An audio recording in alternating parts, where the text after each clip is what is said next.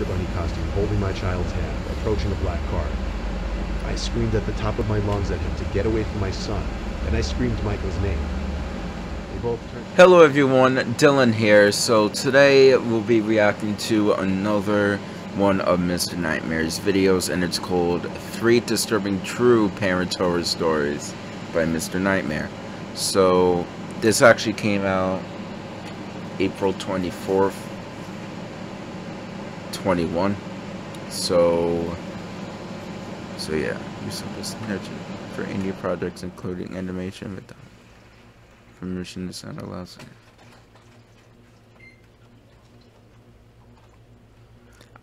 I'm not re-uploading.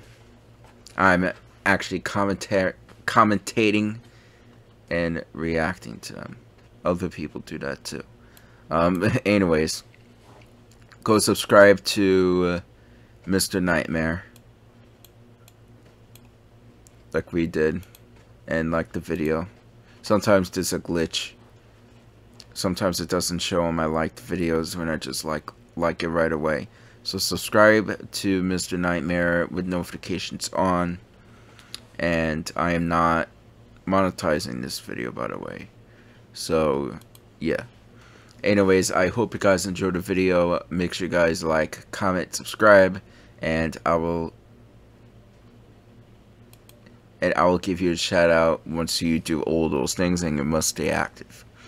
Anyways, let's start.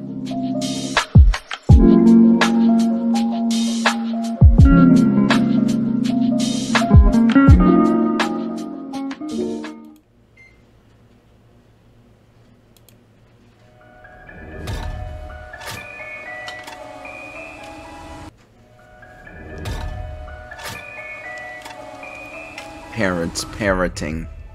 I'm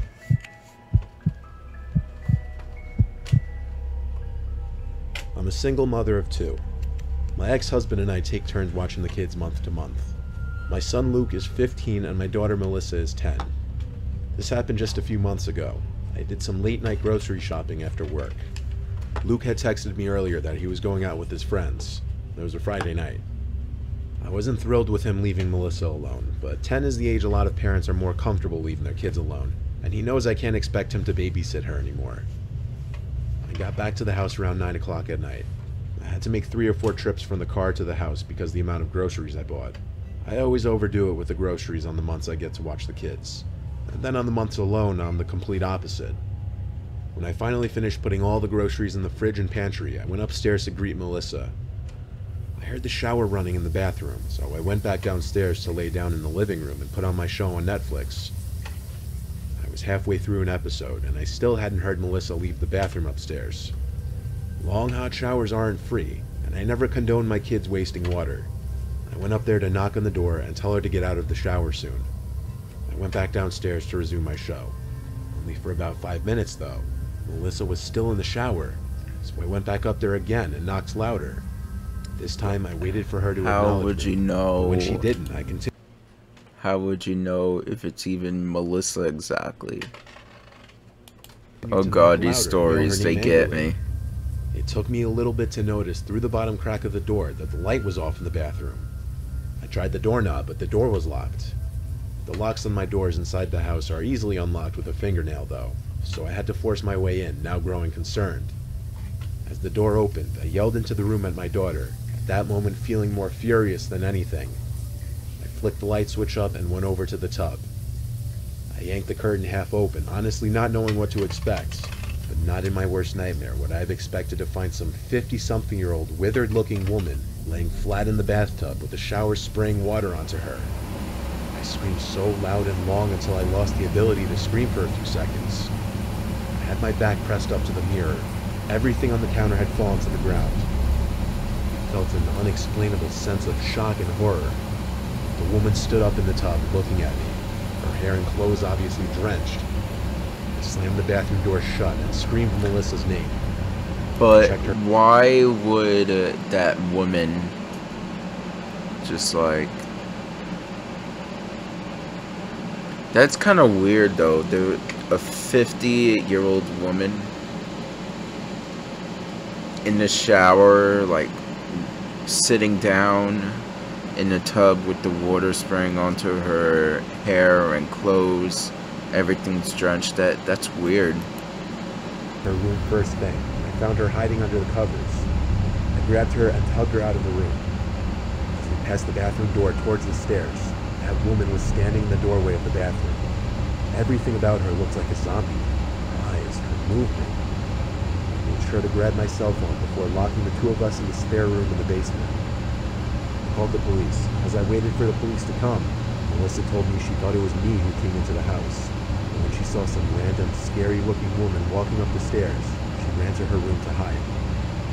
Luke left the front door unlocked when he left. The police showed up in a timely manner.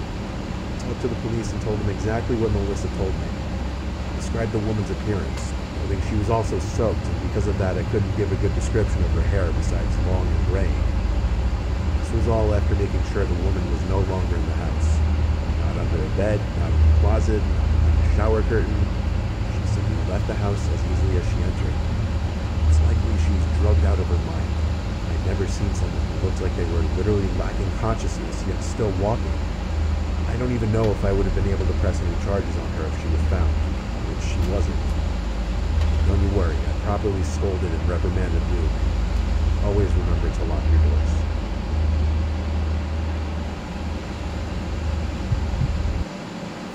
Hey everyone, welcome to Forward. God we are damn. the kind of doctor's office that's doing primary care differently. Our best-in-class doctors are here to... Especially a weird, crazy-looking woman. You This don't was know over 15 what years they ago. could do to you. We once went to this family resort in New York State. We took our two kids who were 4 and 6 at the time. This focuses on our 6-year-old Michael Jr. But why? We were I on don't vacation understand around why December. would you The resort had a like. bunch of fun little festivities set I up. don't understand like why would you leave your like let your son or something hang out with his friends while this girl is alone. Wait, did she say that she was like 10 or something? The hell? For the kids. I It's was very able nice. to Decorations stay during home bingo, alone and since someone walking I was around in like a big 13 Easter or bunny something. costume. So I did While we were in the a long dining hall time. one evening, the Easter Bunny was walking around giving kids high fives. When he came over to our table, 4-year-old Peter hid under the table crying, but Michael Jr. gave him the high five and wasn't afraid at all. The guy in the bunny suit walked away quickly, probably to get our son to stop crying. The next day there was an Easter egg hunt, which was in one of the fields by the kids center of the resort. I watched the kids scrambling to collect eggs while my husband Mike was elsewhere. That a bunny costume or anyone in the costume just like freaks me out too. I don't get that little kid. It's creepy. I'm not really sure what he was doing. The Easter Bunny guy was walking around the field interacting with the kids. I noticed he knew to avoid Peter. Peter came running to me when the Easter Bunny got near to him. He would do the same thing with Santa around the holidays. The guy in the bunny suit was interacting with Michael a lot. I found it kind of cute. I just didn't want Peter around him so that he wouldn't start crying again. So I brought him to the other side of the play area for a little while. When it looked like the Easter Bunny was gone, I walked him back to where Michael Jr. was last. I couldn't see him. I started calling his name, and another parent came up to me and asked if I was looking for a boy wearing a red sweater. I said yes, and she told me the guy in the Easter Bunny costume walked him out of the field area in the direction of the parking lots. She told me this in a slightly concerned-sounding tone. I picked up Peter and ran in the direction that the woman pointed. I ran faster than I ever could, while holding my son on top of it. Motherly instincts clearly kicking in, giving me an adrenaline boost. I saw the man in the Easter Bunny costume holding my child's hand, approaching a black car. I screamed at the top of my lungs at him to get away from my son, and I screamed Michael's name. They both turned to look at us, and the man let go of my son's hand.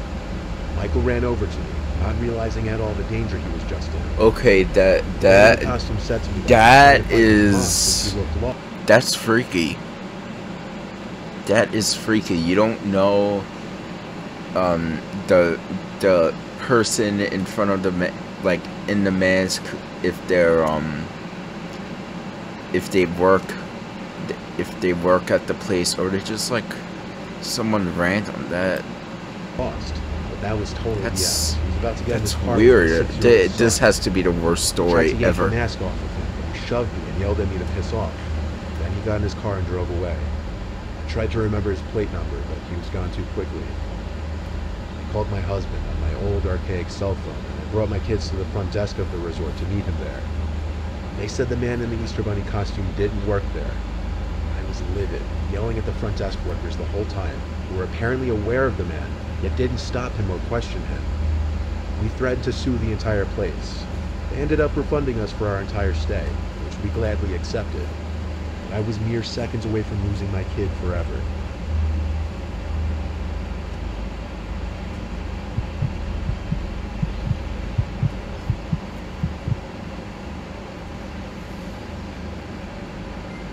We adopted our son Charlie at the age of 2. He's aware that he was adopted. We were honest with him about that ever since he started to learn to speak. He's now 7 years old. We don't have any children of our own because my wife can't have kids. Somewhat recently, my wife and I started noticing very strange behavior with Charlie. And what motivated me to actually sit down and write this was something my wife and I still can't explain. Autism. There's an upstairs toy room for Charlie since there's I two extra had pretty bedrooms in weird our house. behavior when I He was has a big toy that closet in that there, and age. the whole room has a bunch of toys like a Lego table, action figures, and such. For the duration of about a month, at different times we'd hear Charlie talking to himself. Not like role-playing talking in his play.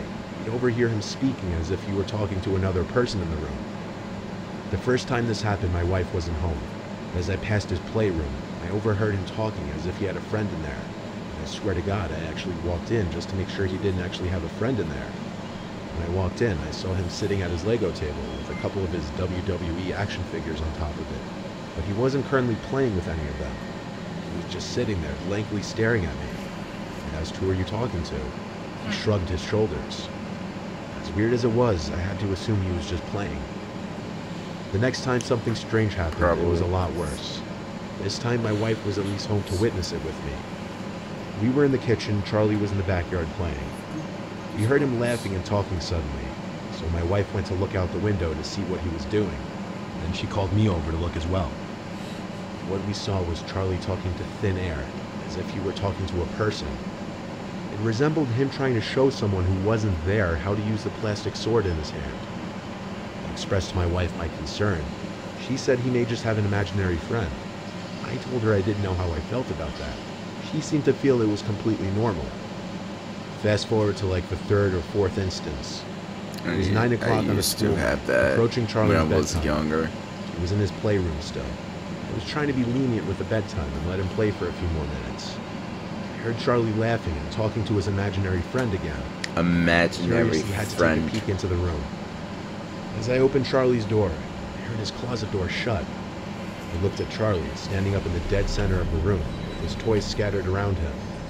I asked him who's in the closet, and something on the inside of it fell. It sounded like a big plastic toy. I asked one more time who's in the closet in a yell. He said George. I swung the door open, expecting one of his little friends in there. Maybe my wife let him have a play date or sleepover without telling me. But the closet was empty besides I don't his know. I toys. have not watched older I picked Charlie up movies, against his so wall and brought him to his room. I shouldn't even. I told him he was going to bed. I don't even know And anything I told about my wife that. about the closet door closing on its own, and then the toy inside falling on its own. She thought I was messing with her at first, but then she saw I was serious. That night, I woke up to sounds from down the hall in Charlie's playroom. We sleep with the door open. I woke my wife and told her to follow me quietly. We tiptoed to the toy room.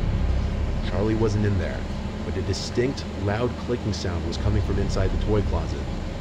I opened it, showing bravery for my wife. And as I did, the clicking stopped. We dug for any kind of electric toys that may have made that clicking sound. Nothing, though.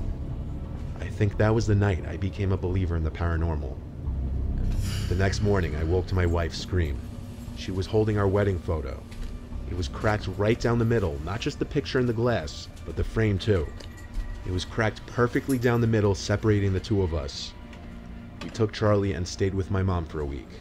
Then, after a week, my wife and I returned to the house. We listed the house for sale, and after a few days of normalcy, we brought Charlie back to the house.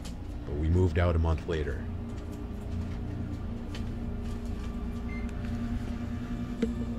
Oh my god. Mr. Nightmare gets me every single time, bro. It's crazy. So the story where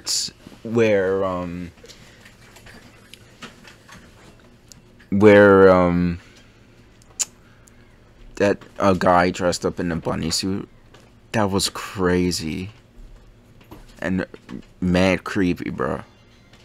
Alright, anyways guys, thank you guys so much for watching this video. Make sure you guys like, comment, subscribe, turn on notifications so you guys will stay tuned on every video. Stay active, like, comment, and subscribe, and stay active in order to get a shout out. So other than that, thank you guys so much for watching, and I will see you guys in the next video. Oh wait, I'm gonna make videos all day tomorrow because I'm staying home alone. So there might be, I'm gonna work on videos.